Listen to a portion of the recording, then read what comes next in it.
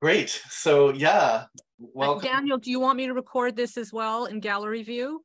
Sure. Yeah, okay. So let's see. Okay, you've got to co-host me. Okay. There we go. That should be recording. Yeah. Right. Yeah, so it's a little group of us today. Welcome. It's nice to get together and sort of dive into another AI and us conversation. I think we can pretty much dive straight in a second. I think that it'll be neat to see kind of what mode we're in. The conversation primer that we discussed this time around was the White House's offering around what a blueprint for an AI Bill of Rights might look like. But as with all of these, that's a seed, and whatever conversation emerges is really fine. We take it where we want to go, and stick with where our heart and our experience is over just sort of the cerebral piece. And again, of course, I'm Daniel from Thamazo and Brenda from the Village, and we've been enjoying putting these events together, and then working with Carissa to get the in-person events happening.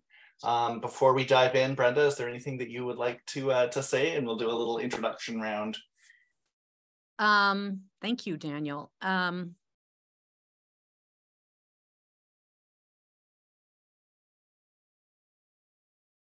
No. No, because I'm ready for the discussion. But anything to add? What you just said was perfect. Thank you. Great. And I love, even though each of our little configuration has met, doing an introduction is kind of like doing a painting again and again of the same thing. There's always different little facets and nuances that come out with each time we introduce ourselves. So yeah, I'll open things up for just a brief introduction to who are you and what brings you into this space right now. And I'll leave a moment of silence for someone to join, to sort of start it with a popcorn, and then we'll work our way around the screen.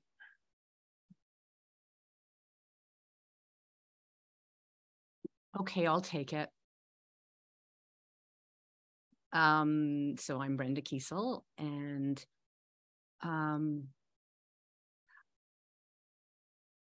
I care deeply about people. And I care deeply about healing, and very deeply about creativity and expression and connection. I feel as if, I always said I was born a writer, but now I call myself an artist and a love activist. And because as I have evolved over the many years, I have continued to explore all different kinds of things and feelings and formats and medias. And I have found myself very, very drawn to technology for its ability to connect and unite us.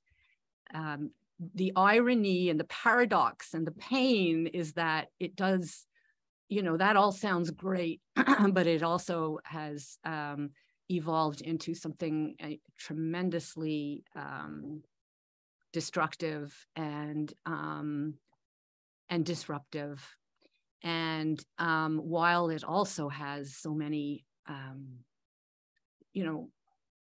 almost unimaginable advantages and gifts that it can bring us. So I'm really sort of both, like so many of us, very drawn to the tools, very repelled by the violence and the myths and disinformation and all the potential for evil doing that it has. And so I'm really, really happy to have this forum here to talk about it, share our feelings, thoughts, reflections, fears, and grow community around it. And I do believe that growing community is really one of the most important things in our world now, when we are so phenomenally technologically connected and yet so emotionally, psychologically disconnected from ourselves and each other. Lots of work to do, lots of fun ahead. Lovely. Thank you, Brenda. How about Nick? Do you want to go? Sure. I'm Nick. I'm sometimes sort of see myself as like a wounded artist.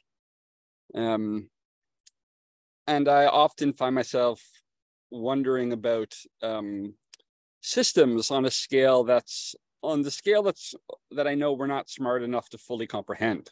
So, like the noosphere, or to what extent are people in all ecology some kind of meta-organism?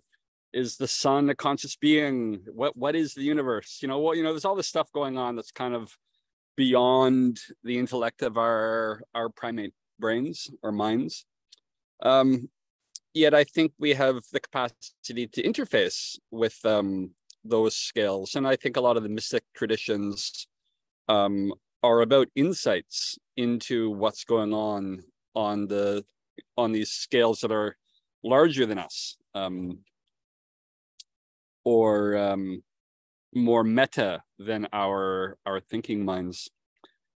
So I think a lot of that, then I'm very concerned about what's happening to people in the environment and like the oceans and all this stuff that is sort of flirting with going very wrong, and is definitely in the realm where a lot of people and beings are suffering. And meanwhile, I'm, Nick, the wounded artist, who can also just fall into all my selfishness and whatnot. So here we are on the cusp of maybe things going really well, maybe things going in a very harmful direction. How do we pull together and to what extent can we steer where things are going? And I agree, Brenda, that I think small groups of people working together in caring ways will probably be a major factor if things can steer towards social ecological resilience and wellness. I think small groups working together will be a big factor. I think it usually that's or a lot of the other meaningful movements in history. And my little pet peeve as an aside, I keep hearing these technologists talk about the things the printing press did, or how many people vaccines have saved. And I'm like, well, yeah, except you have to remember like the hundreds of thousands of activists who like put their lives on the line to make those things happen, right? The technology was just is always a small part of those equations. Like the printing press didn't bring us democracy. Like people worked really hard to bring us democracy. And democracy, egalitarian democracy, has arisen in societies that weren't literate. Anyway, here we are. My word for the week is heutagogy, self-directed learning. And one of the exciting things the last couple of weeks is I found, I don't know if you heard of Andy Matuszczuk. He was the head of research and development at Khan Academy for a while, which was after he was executive at Apple as a designer and engineer. But at Khan Academy, he did extensive research in the memory and integrated learning. And now he's been a self-funded researcher into learning, spaced repetition, and just a whole lot of theory of how people learn and when learning becomes integrated, when learning allows people to think in really flexible ways and allows them to apply learning in meaningful ways. And wow, the stuff he writes, and just him as a curious, he's just awesome. So I'm in the middle of like taking his stuff and trying to condense it so that I can feed it into ChatGPT and Code Interpreter, and then like improve my flashcards and all of that. And it's really quite a ride. So that's where I'm at. Hi. Yeah, and I'm Daniel, and for me, as you were saying, Nick, I find myself in that place of it feels like we're at such the crossroads doesn't even cut it because that's so binary, and it's just we're in this deeply complicated space of potentiality where there's so many different, what it makes me think of most is sort of the Tibetan Book of the Dead, where we've got these different areas of pull and of gravitation into very different worlds that we can end up kind of emerging from where we're at. And I think it's fascinating looking at how tools like, I mean, and even saying tools like AI, looking at something like an LLM and saying like, we don't really have other tools like this right now. It's something that we haven't encountered something quite like this before. Seeing how they fit into the mix is key. But as with the Book of the Dead, so much of it is about like, how do we be present and how do we notice where my motivation's coming from, and how do we move into that place of essentially individualized non-attachment, so that we're able to try to discern clearly where to go, and maybe let our curiosity and our hope and our vision move us more than our fear and our greed, and the other elements that so readily shape our technology, and that we have a lot of momentum going in that direction around how do we shape our technology. Yeah, like you both were saying, I think for me that piece around love, connection, community, starting from there and then moving out into what comes next is just critical for me. And I really have been valuing this community and these calls and the different other ways that we've been engaging, that really seem to put that human connection center first, and then say, how does that inform the choices that we make? And even how does that just reveal the choices that we make that often are so implicit that we don't recognize that we're making choices about things. So it's wonderful to be on this kind of a journey with folks as thoughtful as you in what that can look like. Zach, feel free to jump in again. Feel free not to if you're in a space where that's infeasible.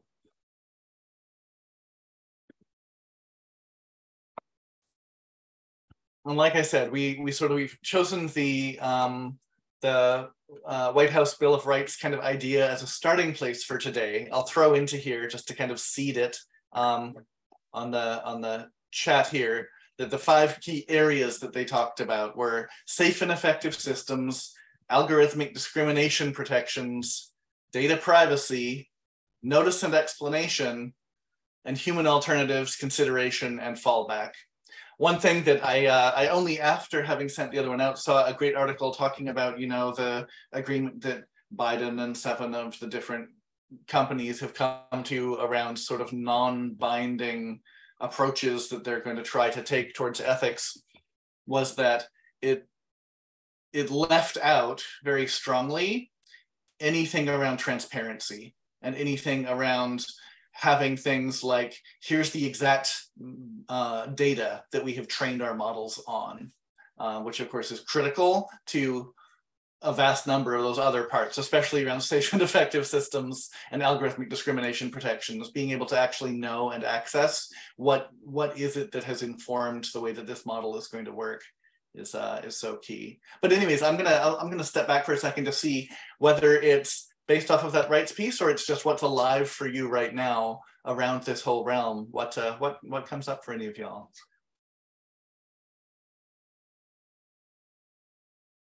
Well, as I read it, I always take notes when I watch these videos or read the posts. The first thing that I wrote is,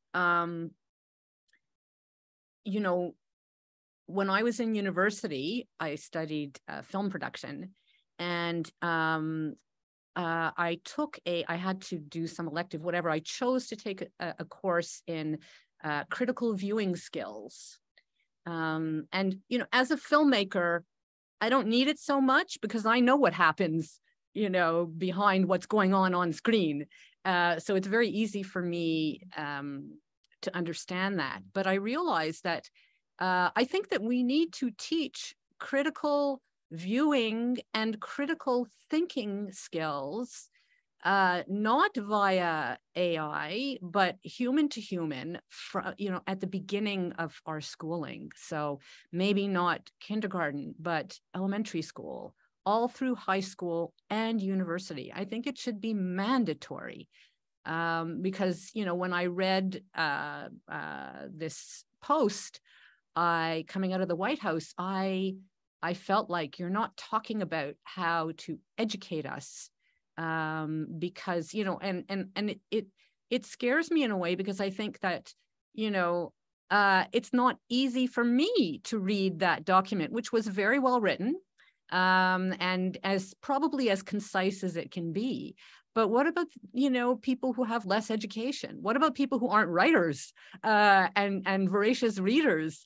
Who's going to, and even though they kept saying, you know, they use this expression, plain language documentation, often saying, you know, make sure that you let your public know in plain language what's going on, you know, but I think that even plain language can be complex. And so I'm worried about how all of this not only will be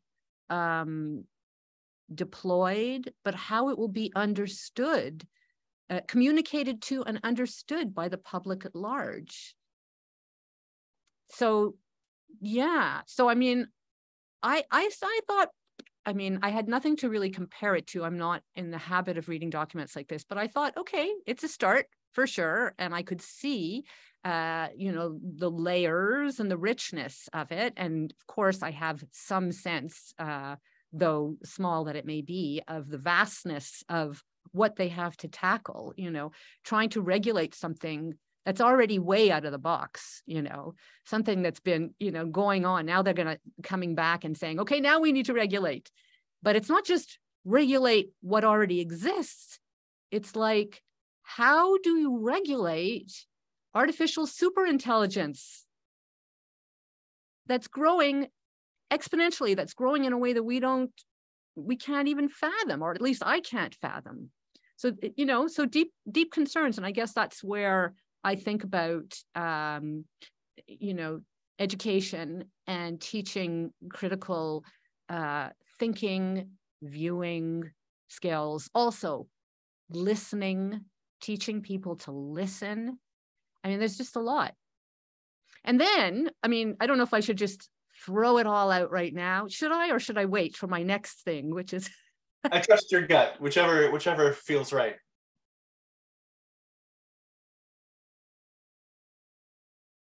Okay, if you guys have anything to add to what I've just said, go for it. If you don't, then I'll go to the next thing that's on my mind. Well, actually, there are two things popped up in my head. One was that while I agree that, and you might already agree with this, but that teaching critical thinking, critical viewing, I agree with as a vision. I want to be in a society where that happens, but it doesn't strike me as a plan.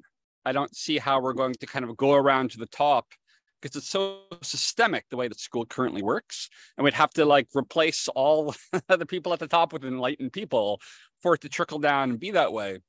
So while I want to get to a society that behaves that way, I think we need to start things at the bottom that are kind of viral, that spread, you know, create tools that are gamified, that are really fun to work with, that help people develop their critical thinking skills and motivation for applying them, that then spreads, and that it will spread, and with luck, it will eventually get to the decision makers or people who are important nodes within systems, and then it'll transform society, and then it'll be like, oh, we need to teach, you know, we should just change our schools. But don't you think now, Nick, sorry to interrupt, but don't you think now attention is the gateway? Yeah. Thanks, Zach. Don't you think that it's already happening, that education is being completely upended by AI, that now might be the time, as we're being literally forced because of large language models, et cetera, we're literally being forced to reimagine education? I do think so. And I'm not saying we can't convince people in education to start implementing ideas. I just think the plan for that to happen, I think, will look like starting in not starting with things that can just spread outside of the schools, where they'll prove themselves as they spread, and meanwhile advocating for change within the system. But what I've seen is most teachers are, almost everybody I've talked to, they're very resistant, and they're not necessarily, and they don't quite know how these things work. So I think it's going to be very slow for decision makers in education to learn what's happening and learn how these things can change, and they're going to be resistant to it. And there will be people who are more open and more, like I follow Ethan Mollick, who's he's an educator at one of the big universities, and the things he's writing. But I think he also sees that in education, he's seeing a lot of resistance. So yes, we will find people and they will be like, okay, let's try to do this. But I think the forefront, the zeitgeist, is going to be at the grassroots level. And I think that's where the best place to plan for change is to think grassroots first. And then as that happens, how will we find our allies within decision makers, within systems? And as for the plain language, what struck me that just that we have a situation where inflection, they've just built a supercomputer that's about 40 times more powerful than the one that OpenAI used to train GPT-4, and the tool, they're going to be one step ahead of government, and like they'll be like, great, write a plain language description of how this meets all these things and protects everybody, and make it all very convincing. And they'll, I think, the Bill of Rights is, some of the language is good, but I think we all know that the companies that are most of concern will have the best tools for like crafting language in a way that meets their needs. And I don't see how government's going to be able to, like the people, those companies also can pay like the, $50 billion salary, the salaries that will get them the best people. So that's kind of what we're up against, is the fact that by the nature of what's happening, skill with language, these companies have an advantage that, yeah. Anyway. It seems to me like, and I'll start from there and then go backwards, but that someone surfaced at the previous in-person event that we had, one of the other key parts is that policy moves slow, and that's by design, and it's good in many ways that policy moves slow. But the challenge is that this is a field where that just utterly doesn't get served well by that. And that when you have the combination of something that moves slow, and that often the people who have the critical say in how those policies get set don't necessarily have the familiarity or expertise with what the technologies actually are, that can help inform that. And when you then have, as you were saying, Nick, very nimble and very resourced organizations who, in the image that's in my mind is actually glacial, of sort of a glacier of like, well, we're going to close these loopholes at some point. But then you have these nimble little creatures that are able to say, well, okay, great. Well, here's the one that we have right now. And the split second that one closes, we have the tools to just find, well, here's the next one that we can use, or here's the ways that we can work with the process in order to make sure that advocacy that is most conducive to the uses that we're wanting to make of things is in place. So it's tricky.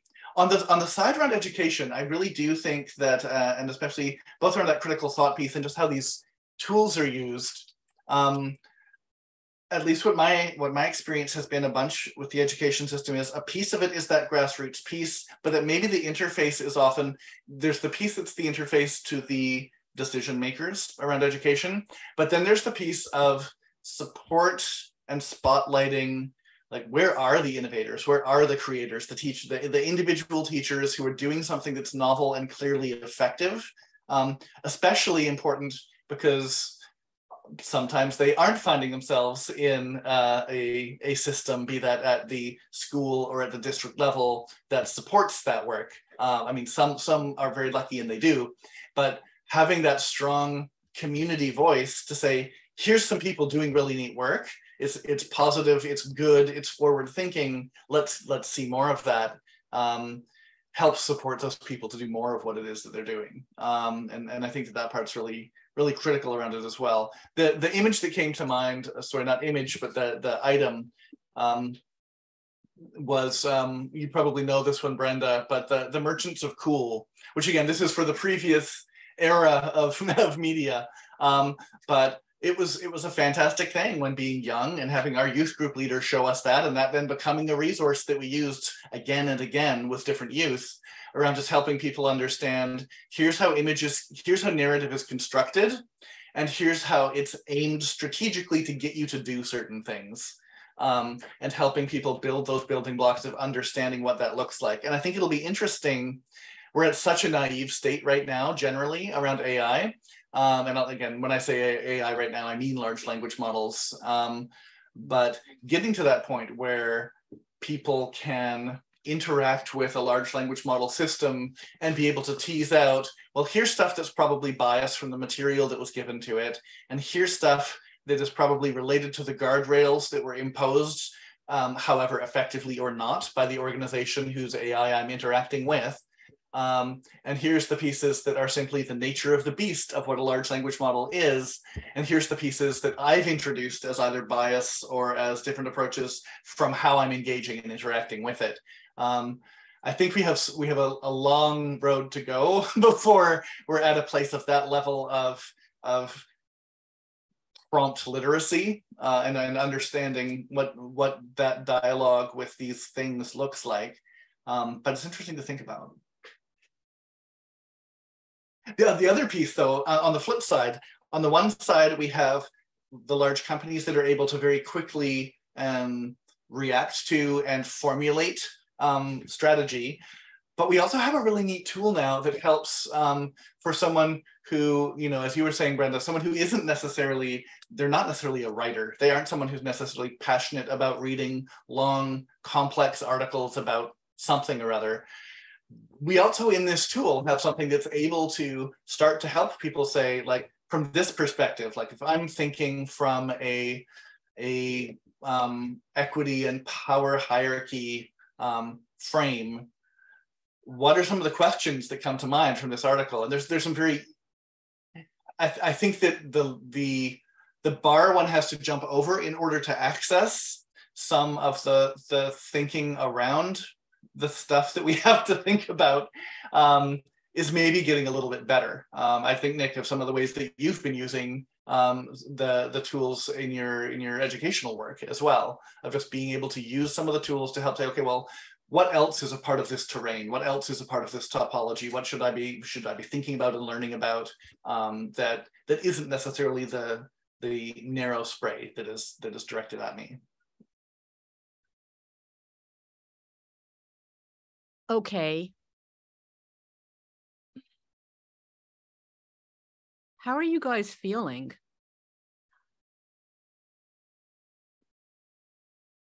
It's funny. At one point there, I realized that I was feeling tense, and then I checked in with like how much I appreciate you guys, and then I thought, okay, that I like this morning I got up and started reading the Bill of Rights right away, and it reminded me that better if I get up and do like a heart practice. Because otherwise it all gets interpreted in maybe not the best way. So thank you, all of you guys, for being an inspiration for that realization. Daniel, how are you? You know, to me, I see you as a human version of an LLM, and I want to tap into the heart here. How are you feeling? And I don't mean in general, I mean now through this. The visceral feeling that's there for me while engaging in this topic right now, what it's most akin to is being a teenager riding in a parking lot, lying down on a skateboard, and the feeling of like, there's exhilaration and there's interest and there's danger, and where's the level of sort of, do I need to slow down, or am I learning the stuff that I need to be learning at a pace that's all right, that I'm probably not going to break my knees or something or other. So that mixture, this real feeling of, there's the piece that's around excitement, there's a piece around an awareness of that need for presence, and a feeling of both seen and unseen risks in this whole terrain, but that not being a reason to not engage with it. So that's the best sort of memory back into a similar feeling that comes to mind to where we're at, to where I'm at right now in both in this conversation and more generally in this overall sort of domain that we're exploring.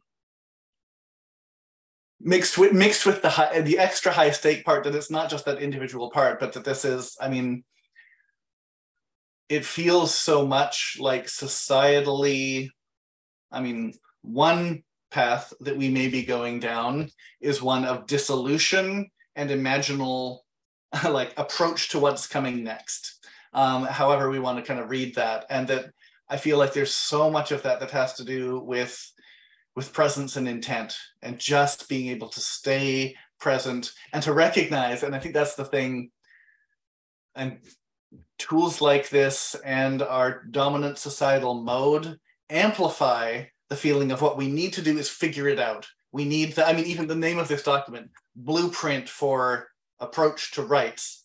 And it's this idea of like, I just need my brain to be big enough, and we need all of our big brains to fit together in a way to fix it and to figure things out. And that it's sort of like the Yellow Submarine kind of a piece of like, you know, it's not that you bang against the bubble to sort of pop it, it's the gentle approach that's needed. And that what we really need to be doing is just getting as present as possible and noticing like, how does any of this make me feel? And what's the impact of any of this? And I don't need to know what the 30 next steps are that we need to do as a master plan, but like, what is it right now? And Nick, kind of related to that gratitude that you're feeling, like I really do feel like my experiences with this group, both online and in person, is being able to have a little bit of that grounding place, so that when I find myself zooming off in a given direction, having that wisdom of the group to hear like, where are other people at, and what's the stuff that's most alive and present for them, helps me ground back into the present of like, oh yeah, what's here right now and what's the next step. How about you? So I remember, we just had the 10-year anniversary of my father's death. And a couple of weeks before he died, something happened. And so we had to call an ambulance. And I ran to his place and was in the ambulance with him. My parents were slated to go to their friends, Rona and Morley's, that night for supper. And there was going to be a few other friends there. And my dad was, you know, at that point on home dialysis, and really he was going down. You know, we didn't quite know how close, though I sensed it. So we're in the ambulance, and, you know, my father's super smart guy, and but like a little bit confused, which is so unusual. And he's lying there, and they're like tending to him and everything. And at a certain point, he looks at me, and I will never forget the look in his eyes, like the life in his eyes and the warmth in his eyes looking at me. And he said, well, maybe if things are okay, we could make it to Rona and Morley's for dessert.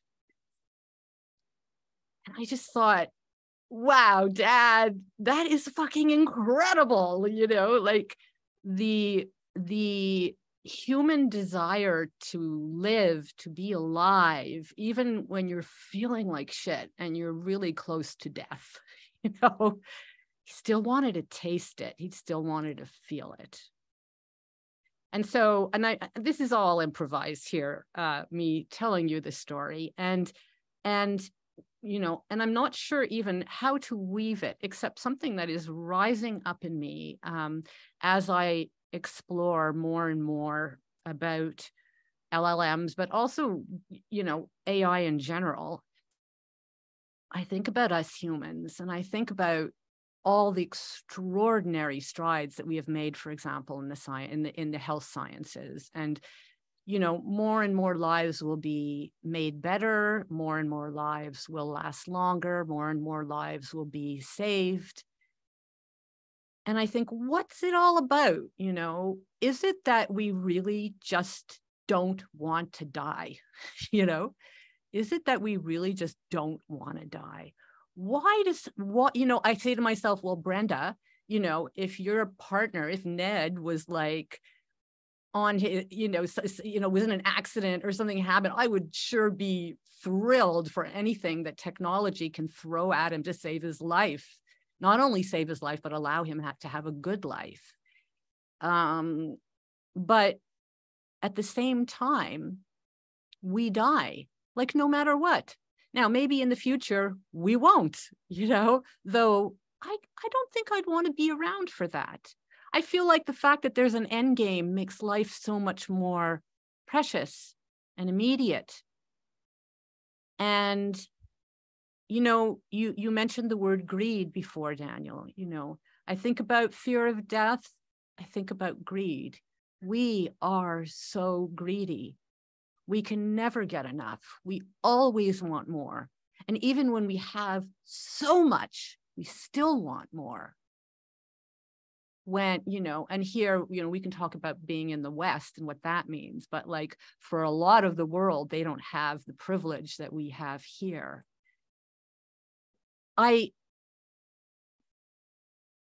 trying to understand from a layperson. I'm not a technologist, you know, but the human heart is my field of study. And I'm trying to understand why we are propelling ourselves in this way and why we have created technology that actually can be our undoing. And it, you know, if I talk about it here, I feel like, well, you know, some host you are, you know, you could, what a bummer. You know, I know that there's been times that I've said things and I've said, you know, pretty scary or negative things about how I'm feeling. And I think, wow, am I the only one? And I know I'm not. I know most of us are kind of terrified, even as we are exhilarated, to use your word, Daniel, and inspired.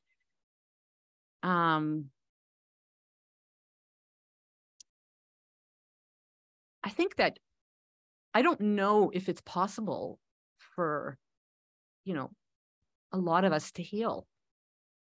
And when I say heal, I mean our traumas, our wounds. Because I really think that there's a hole somehow inside of our humanity. And I'm not talking about spirit and collective spirit. I'm talking just about like what makes us human. The meat, as Jeanette Winterson would say, the meat package. You know, like I imagine as I continue to allow my healing in my own life, you know, I just wonder what this world would be like if we talked more about healing. And I know that there's more and more talk about healing, and actually not even so much talk about it, but more finding our ways to and through it, and then see what would happen to this world. Then see if we would be less hungry, less needy, less violent to ourselves and to each other.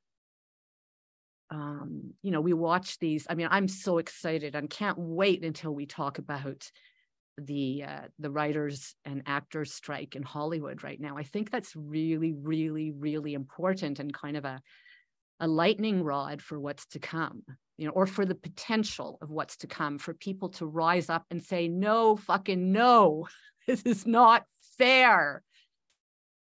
You know, we look at the billionaire class, we look at the multimillionaires, and we wondered and we question, and more of what is actually going on with them is coming out. And I'm excited by that too, although I don't know if the people who need to see it are seeing it, or enough of the people who need to see that are actually seeing it.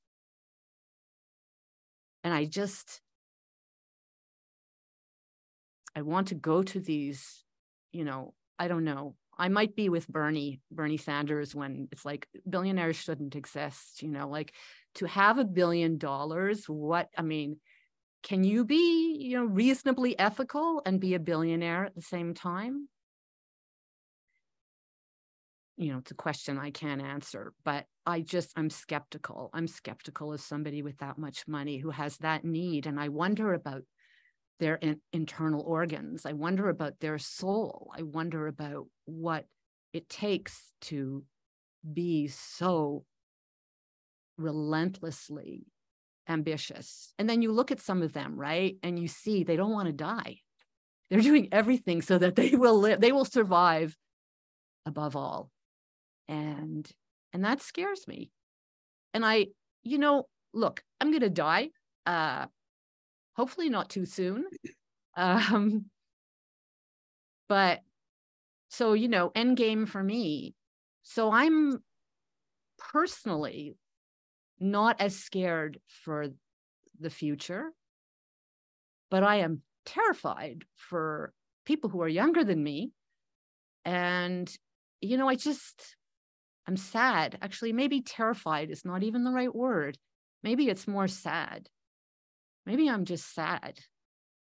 And I find it hard to bear. And I'm really happy to be with you guys now because I feel close to you. And I don't know if I would do this with a big group, although maybe it would be necessary. And it's really making me think, Daniel, about wanting to open up this type of thing more within our conversations, because sometimes I get off the calls and I'm like dazzled by the richness and, levels of our conversation, but emotionally just in a state of almost numbness. And I don't want to be numb. I want to feel this life. I want to enjoy this life. And I don't want to do it by avoiding the things that are too distressing. That's why I'm here. I know a lot of people, a lot of really fucking smart people who don't want to come because they just can't bear it. It's enough with the climate emergency, it's enough with the decline of democracy to be looking at AI. But we created this. We're responsible. Thanks for listening. Thank you. Something that really hits me from a piece, there was so much richness there. There's definitely something very pharaonic in terms of how we're doing this. A few folks acquiring just ridiculous quantities of things and figuring out how can I put all of that, burn it all in whatever way needs to be so that I can be as effectively immortal as possible. But why are they like that? Well, why Donald Trump? So, and I think actually that there's a really neat part for me around all of that, because again, I got to thinking, and some of it related to Trump and to politics, and some of it to economic systems and folks like, say, an Elon Musk, that when you build a system that has certain tendencies of where it's going to skew energy, you have inevitable things that happen.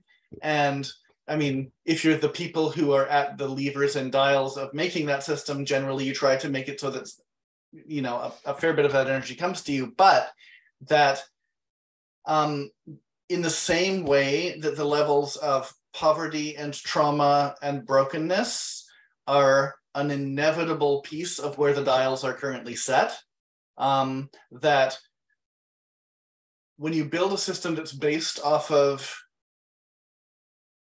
a concept of infinite hockey stick growth as being the goal, and that you tweak and fine-tune every piece of the system to support that happening, including the crashes that come with it, because it's fine if there's crashes as long as you have that hockey stick growth, as long as you know when to jump out and into the different pieces, if you have that capacity. But it's equally inevitable that you're going to have billionaires. It's something that you're going to have that with the dials set the way that they are.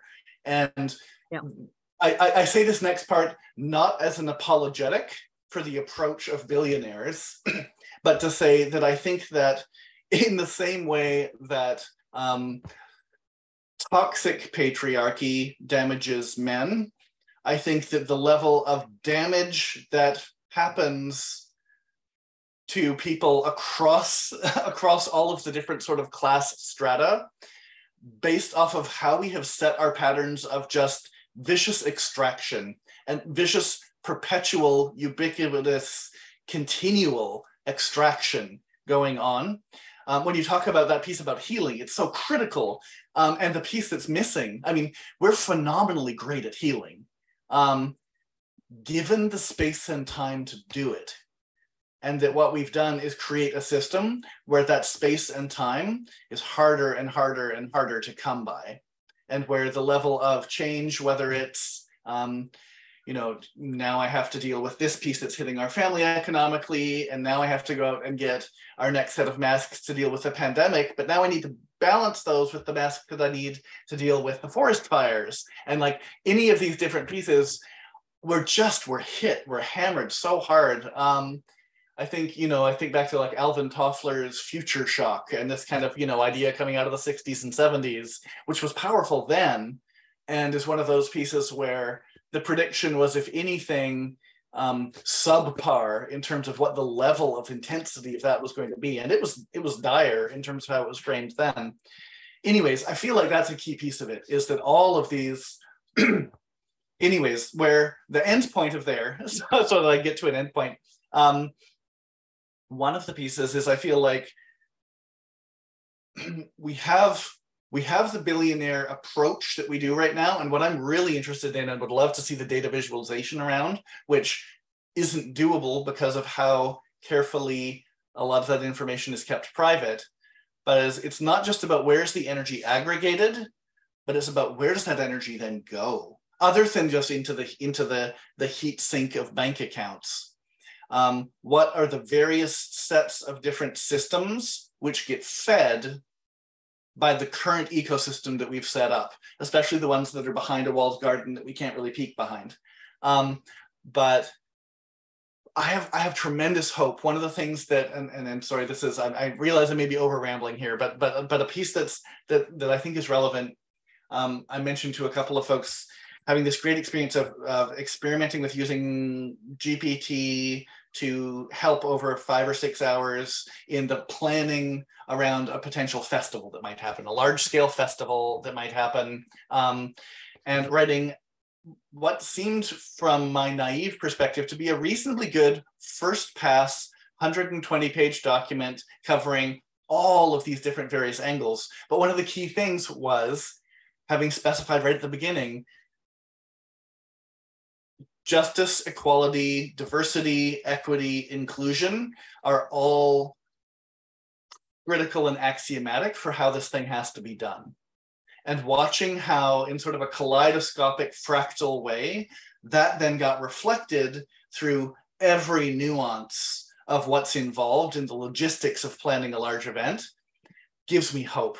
And it gives me hope for our ability to take this behemoth, this leviathan of policy and process and systems and government and corporate mess that we're currently in, and to be able to say, well, what if we make these pieces axiomatic? You know, we know what's needed to survive as a species in a lot of ways.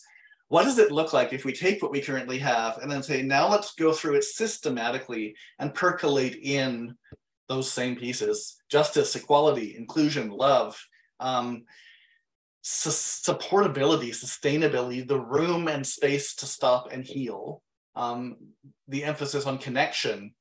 I feel like how it hit me coming home yesterday from the trip I was on was that we're really good as a species at driving ourselves into the middle of a fire and not noticing until we're there, but then trying to figure out how to get out.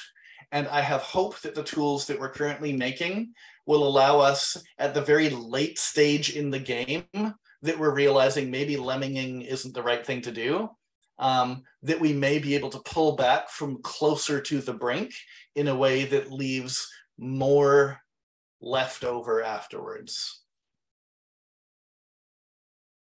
Thanks for your patience with a very long ramble. Daniel. Thank you. In the way you mentioned hope, it made me think something that's giving me hope.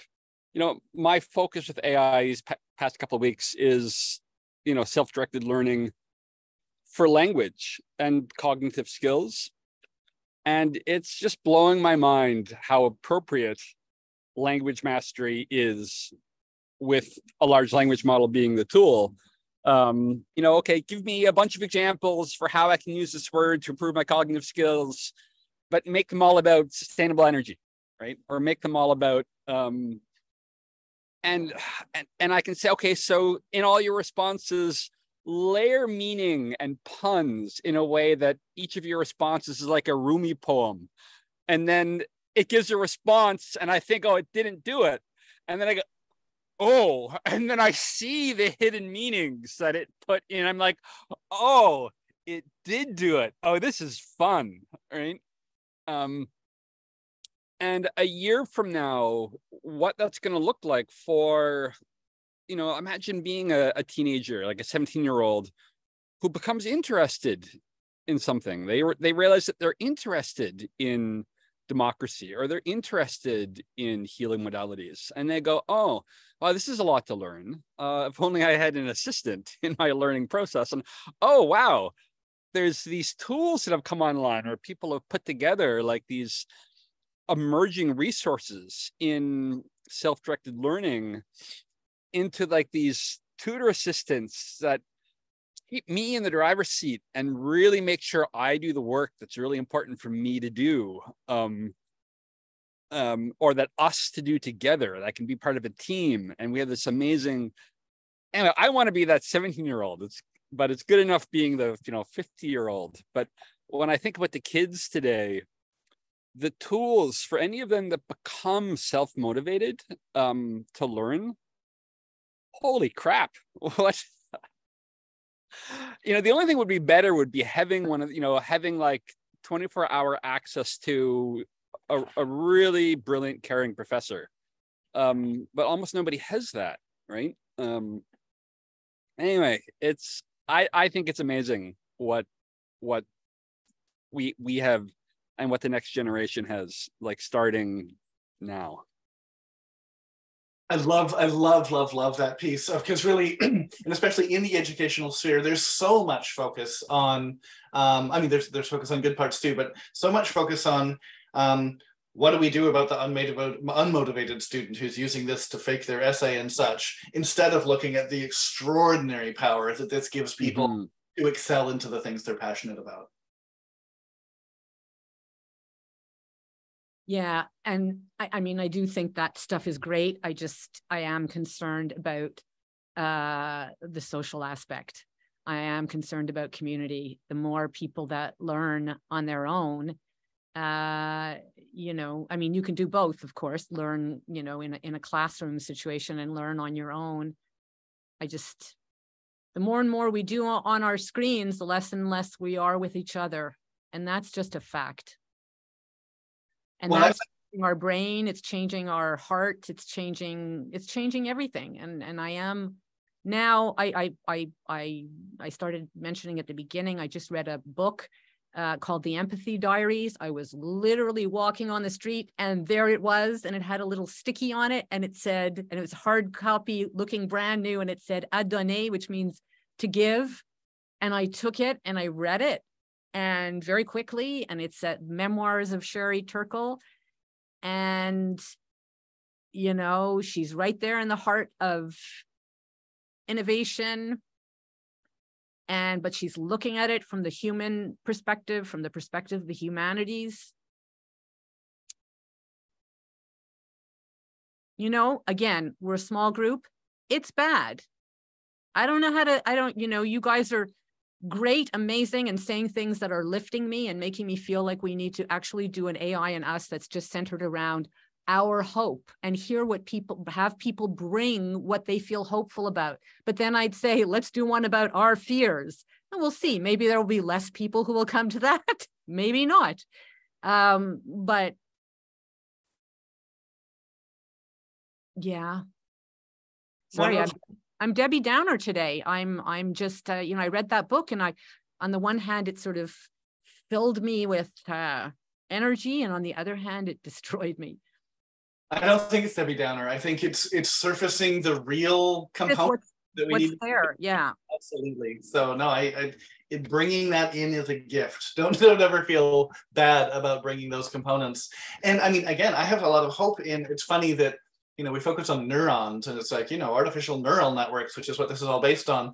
But so much of what it could become, I mean, in the same way that, you know, I always ramble about augmented rather than artificial intelligence, and how do we augment our own intelligence, and that artificial neural networks and LLMs can maybe function more like axons. We're the neurons. And the thing that they do is to help the right ones connect. And that then gets really exciting. So it isn't about how do I sit in a room, get excited about democracy, and have a computer teach me 1,000 things. It's having a computer have enough dialogue with me to say where you're at in your learning, and the direction that you're heading in, and the kind of questions and motivation and level of energy and such that you're wanting to spend on this, means that you should probably talk to so-and-so and this person over here, because maybe you're ready for them to be people who you're engaging with. And finding those ways to enhance the synchronicity of connection that we get in our lives. But again, we have to choose that. That's not an automatic thing. We have to choose to engage with the systems and to build the systems in a way that allow for that.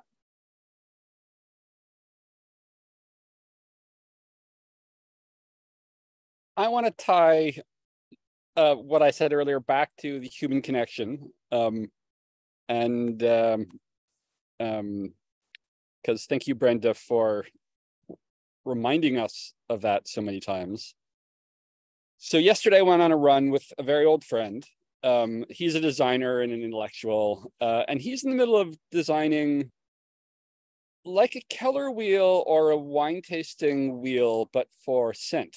And he wants it to be a resource that anybody could relate to let people communicate about scents. And for him, it's all kind of ties into like a mindfulness practice where he's created this habit of kind of he calls it tasting the air, but he's, you know, like he's smelling the air.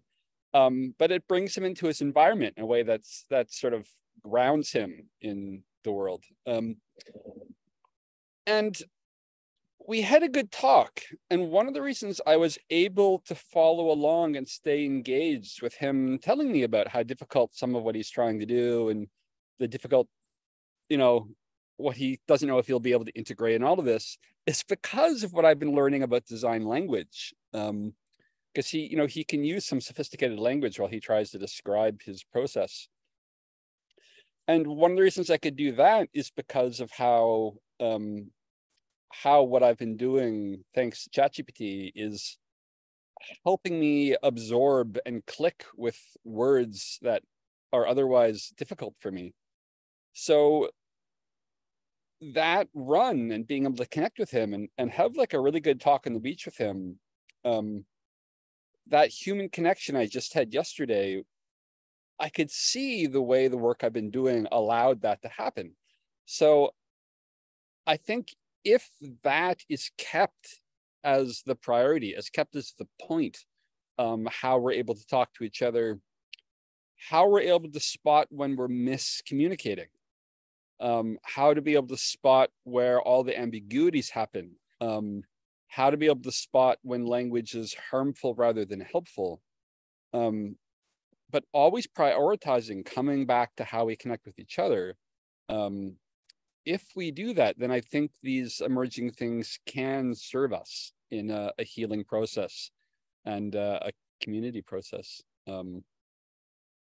Yeah, so just I so appreciate that. I agree, and I think there's enormous, like, just outrageously enormous potential for AI to be used for good, or what I would consider good, anyways.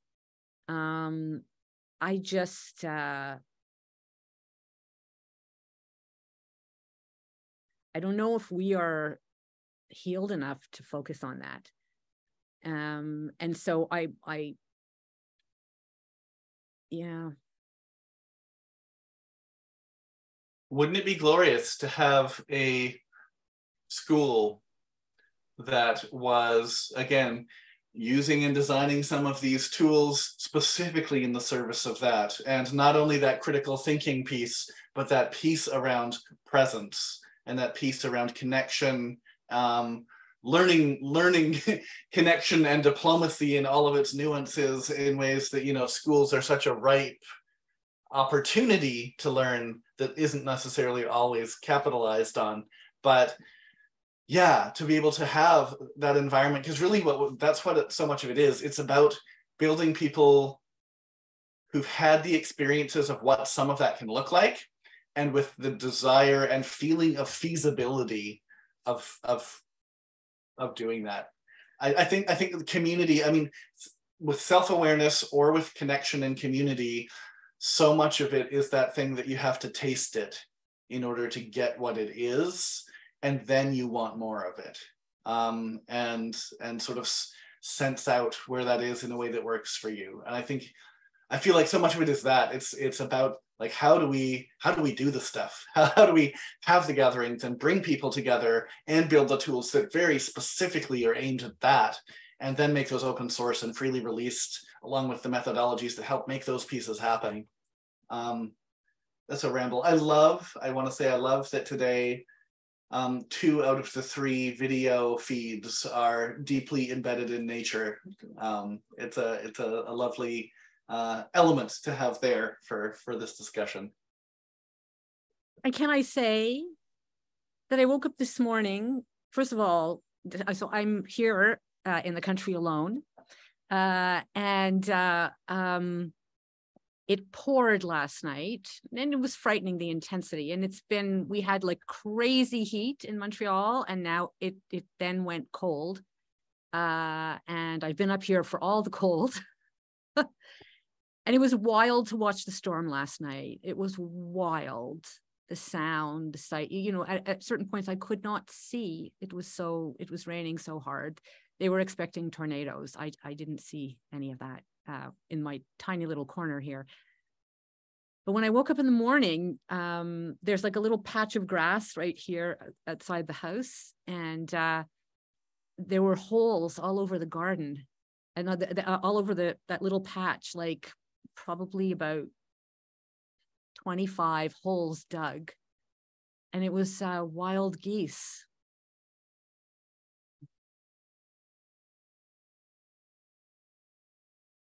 And I thought, how long am I going to contemplate these geese before I turn back to my screen?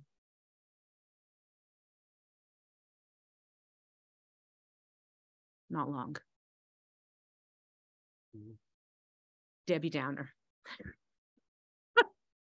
Brenda, I support and admire you in feeling all those things, because it's brave to open to how to, you know, there's things happening that are of grave concern, and there's a lot of suffering, and it takes a lot of courage to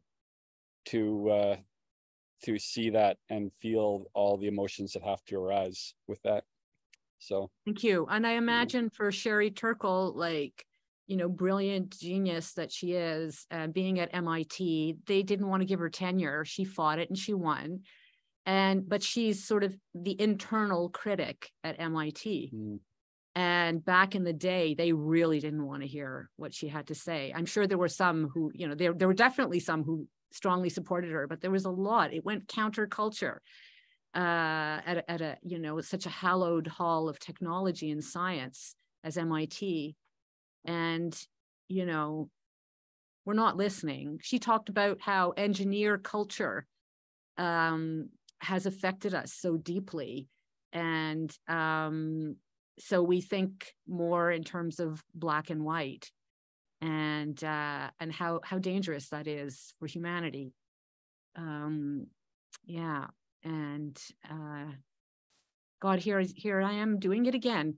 But nonetheless, we're all going to die. So, you know, we just do the best that we can while we're here, and celebrate our lives and each other and ourselves if we can, and continue to ride this unbelievable, I don't know what to call AI, you know, like it's not a movement. It's what is it? What is it? We don't even know. What is artificial superintelligence? It's coming. I'll quickly just share this piece from Zach. So saying, love these connections, not my inability to work in quiet places.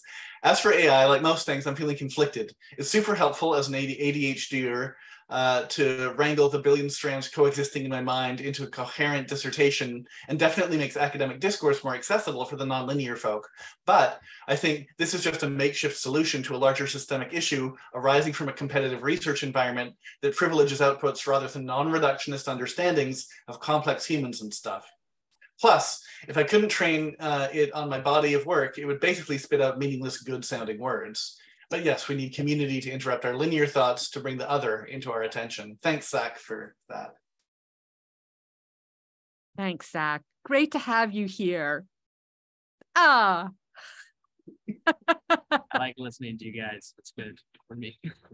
Oh, I'm so glad. That's wonderful. Oh, you guys. I'm feeling all the feels. Likewise. Thank you.